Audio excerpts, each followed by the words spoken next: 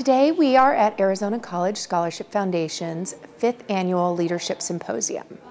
This is an additional learning opportunity that we provide to our scholars to help them become more well-rounded and help them be more career-ready when they graduate from college. Well, we started off with a simple welcome from our chairman, CEO, and president of the ACSF. And then we moved on to our team building activity. With the activity today, it was a mock business. We had to make little paper frogs, and we had to try to maximize our profit. We could sell them, but we also had to buy the material. We had to pay for rent. We had to pay for everyone's wages. So it really got everybody's mind thinking, kind of like the business. So what we do at Arizona College Scholarship Foundation is provide them with an additional support network. So we provide that almost older sibling role for them of, we've been through this, we've done this before. You're around so many students that have the same goal and the same mindset. It helps you more, because you don't feel alone in it. All of our students definitely have the academic skills to be successful and attend college,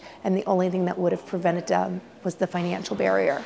So we provide students with up to $6,000 a year for 4 years to attend school in Arizona. For ACSF to put themselves out there to help people who can't help themselves or their family can't help them is something amazing, and I'm really grateful for being able to give that chance an opportunity to actually prove to my family and to myself that I can go to college and I can become a better person.